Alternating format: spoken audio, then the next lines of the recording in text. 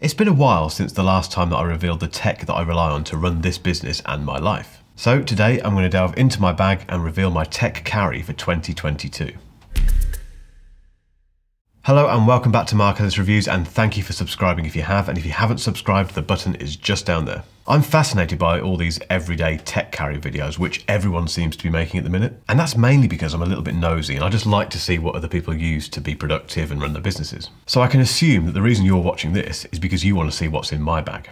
So I'm going to show you. This is the tech that I rely on for my business and my life in 2022. Let's get into it. Right, we're going to start with the bag itself, which is a recent addition actually. It is this, it's heavy because there's a lot of stuff in there at the minute. It is the Waterfield Designs Tech Folio Brief. And it's $359. If you've never heard of Waterfield, they are this lovely San Francisco-based company who hand make all of these products. They very kindly sent me this. This isn't a sponsored review. They haven't seen it before it went out. These are my honest opinions of this bag, and I absolutely love it. Now, normally I have rucksacks, so this is a different type of bag for me. It's a classic kind of briefcase slash folio type thing. So it's got these handles, obviously, that you can just carry around like a normal briefcase, but also it's got this big strap, which I think this might be an optional extra, I'm not sure. I'll put links to everything today, as much as I can anyway, in the description, including this. But yeah, the one that I went for, it's got like a kind of waxed leather, chocolate leather type thing, which you can mark quite easily, but that does give it nice wear over time. So I think it looks rather lovely, actually.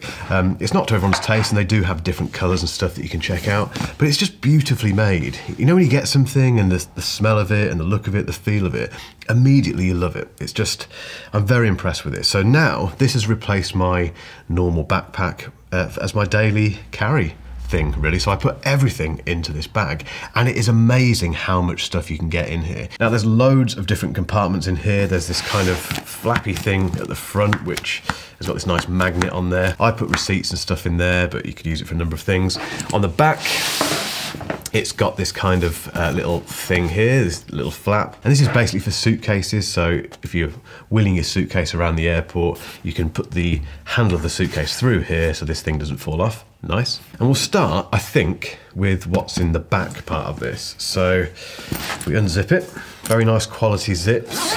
So this particular tech folio brief is the version for the 16-inch MacBook Pro, which is my laptop of choice for video editing. And it fits it perfectly. And actually, it even fits it in its Innertech case. So before I got this, I was using an Innertech sleeve for the 16-inch MacBook Pro, which is fantastic. And the fact that that also fits in here with the MacBook Pro in it is just, it's just a dream. It's fantastic. It's probably a bit unnecessary, really, because there's a lot of protection in here already for the laptop. So it's got these kind of nice padded inserts, so you can just put your laptop straight in without doing this, but I'm a bit weird. So just very quickly, I'm going to talk about each thing that I get out very briefly. This in here, I open this, is the 16-inch MacBook Pro. Now this is my daily driver when it comes to video editing. I made a video about this last week where I talked about the fact that this is for a very defined audience, I think, this laptop. It's big, it's a big laptop. If you've never used a 15-inch or a 17-inch or a 16-inch MacBook Pro before, and you really want one, please go and try one out in the store first. Get your hands on it, get used to how big it is, because it's an acquired taste, I think. But this is the M1 Max version. It's got 32 gig of unified memory. I spec'd it up to the best possible M1 Max with all the graphics cores and stuff, and it's an absolute beast. So every video I produce on this channel, the podcast, the lot, goes through this laptop. I could not live without it in terms, well, actually no, I could live without it, because I do still have my Mac Mini behind me, and that is more than capable of editing 4K videos. So, but yeah, I'm running a tech channel. I need to review this stuff. So that is my big daily laptop of choice. Next in here, what else have we got? So we also have two iPads. Two iPads is too many iPads. No one needs two iPads, but I've got two iPads. I've got three iPads actually, but that's for another story. And the two iPads of choice, the first one is the iPad Air 4th generation with the white Magic Keyboard case cover thing. Now, I don't use this a huge amount, I'll be totally honest. I do use it a little bit for writing, so I use an app called Ulysses to write my blogs on, and occasionally, as a break from the MacBook Air, it's quite nice just to grab this and sit there with it on your lap, or take it to the coffee shop and get writing. I've said quite a lot about this iPad Air 4. I think if you're looking at either this or the 9 point whatever it is inch iPad Pro, I think this is a better buy personally. But yeah, so that's my kind of mid-sized iPad of choice. The other iPad, which is definitely my daily driver, that the iPad that I use more than any other, is the iPad Mini, the iPad Mini 6. Now I'll leave a link above to my full review of this. I absolutely love it. It's completely converted me to digital note-taking, so I use the pencil, I use an app called Notability, and I have a paper-like screen protector on here, which makes it feel like paper. I just love it. I love everything about this little tablet. The size of it, the fact it feels like a proper little journal. Like I say, go and check out my review of it for more of me gushing about how wonderful this thing is. Okay, what else do we have in this compartment here? So, Kindle. I recently bought the latest Kindle. Now this is the Kindle with, I think, 32 gig of storage on it. I'm doing a video soon that compares this against the iPad Mini for reading, and I think that's quite an interesting little comparison. But I'm really enjoying reading stuff on the Kindle at the moment. If you're interested, I'm reading Dave Grohl's book, The Storyteller, which is brilliant. Stay tuned for my little video on the Kindle versus the iPad Mini. What next? Right, there's a microfiber cloth. If you're a YouTuber, you get through a lot of these because screens need cleaning, although the eagle eye will notice that I don't always clean my screens very well, but they're always quite handy. What else do we have in the back? This is great. This Waterfield case has all, apart from the big compartments here for your iPads and your laptops and things, it also has these three little pockets here and a little pen pocket as well, just to put other stuff in. Now I've not put anything else in there, I don't think. Oh, there is something else in here. There is this. Now this, if I quickly open it, will feature in a forthcoming video. This is the iFi Audio Griffin, which is a portable DAC and headphone amp. The idea with this is that it connects via Bluetooth to your computer or your iPad or your phone, and then you can plug in your high quality pair of headphones and listen to lossless audio on it.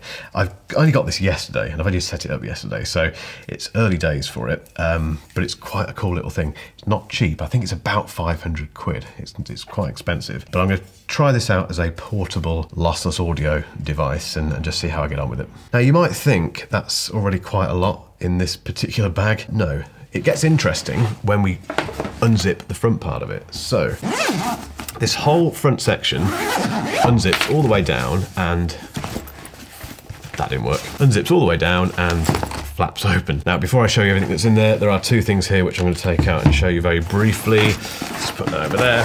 First thing are these, which are the Bose QC45s. I reviewed these a little while ago. I'll link above to that particular review. And in that review, I said that they are a great pair of headphones, but I still preferred my Sony XM4s.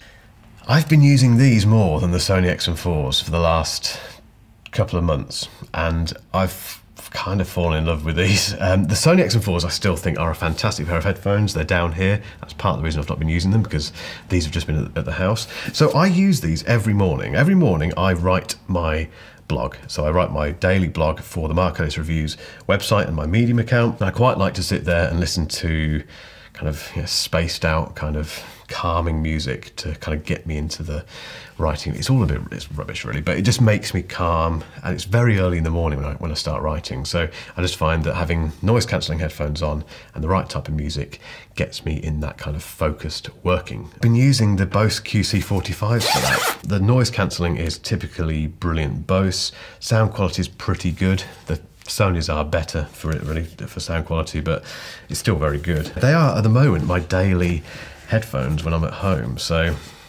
sorry Sony. The other thing I have is my beloved MX Master 3 mouse, which has its own little carry case. I love this carry case. I found this just on Amazon one day and thought I'll give it a go, because I was taking this mouse to and from the studio and to home, so it just made sense to protect it a bit better. I found this little hard carry case, virtually indestructible, and it fits it perfectly. So you pop your mouse in there and away you go. The mouse itself, I've talked about this a lot. I'll link above to a video where I talk about it in a bit more detail as part of my favorite MacBook Pro accessories. The MX Master 3, if you've never heard of it, never used it, and you're a video editor in particular, get one, trust me, they're brilliant. Okay, so back into that big compartment at the front of this bag. If we lift it open, as you can see, let me unzip it a bit more. As you can see, There is so much space in here for stuff. First thing, memory cards. As a video creator, I get through shed loads of memory cards every single week, it seems, and this is what I store them in. This is a waterproof, kind of damage-proof hard case for them, and I shoot on SD cards. Now I use 64 gig cards, the Extreme Pro versions, and the reason I use only 64 gig is because it prevents me from putting too much stuff onto one card, so I don't end up shooting 3 or 4 videos on the same card and then losing that card and losing all the videos. I like spreading them across different cards. That's the reason I do that. So this is absolutely essential. MagSafe battery pack for the iPhone. Barely use this, to be honest. It's just here. I just don't have much of a reason to use it. I'm not away from power for that long. I've used it probably 2 or 3 times since I had it.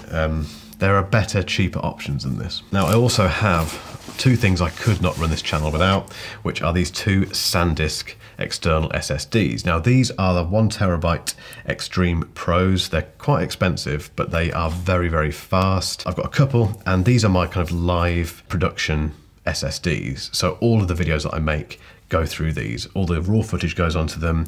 My Final Cut Pro library goes onto them as well. And I just use these in conjunction with that 16-inch MacBook Pro, and they're flawless. They're brilliant. They get very hot. That's one thing that bothers me slightly. They haven't failed me yet. Shouldn't say that, but bunch of cables. Can't get too excited about these, but just very quickly. They're mainly USB-C cables. I love USB-C.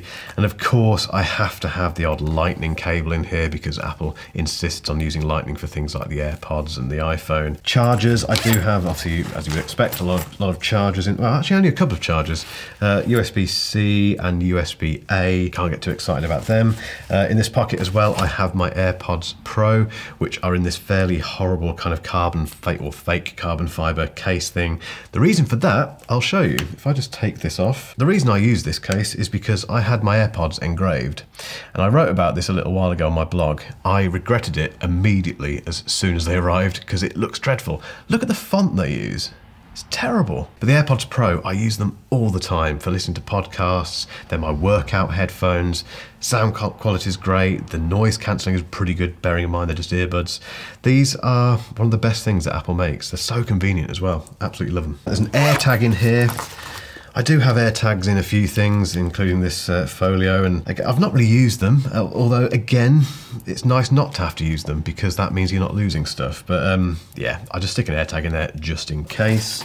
There is also a little hub here, which is USB-C to USB-A, and also SD card and mini SD card. I very rarely use this these days. This is when I didn't have the 16-inch MacBook Pro, which obviously has its own built-in SD card slot. But occasionally, if I need to connect something via USB-A to the laptop, I use this. An XLR cable in here for the mic. And this is quite handy if I need to attach the mic to the camera, which is quite rare, but occasionally happens. There's also a random SSD in here. This is, I don't use this for any kind of production stuff in terms of video, but it is used for some audio work. So some of the stuff I do in Logic, if I'm making music and stuff, I've got some samples and things on here.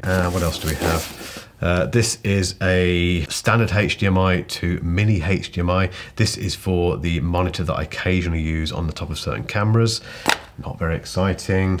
There's a screwdriver in there, you don't need to know about that. And when you buy these Tech Folio briefs from Waterfield, they also give you these. I don't think these are optional, double check. They're like little cable tie things made from leather. And yeah, really nice and solid connection, and again, just that lovely Waterfield feel to them. That's pretty much it, guys. That is my daily tech carry. The only 2 things I haven't spoken about are my Apple Watch Series 6, which is sat on my wrist here. I do like the Apple Watch, and I think, as I've said recently, I've kind of flitted between this and my Casio G-Shock, and I'm looking forward to hopefully a rugged version of this later this year. We'll see if Apple does that.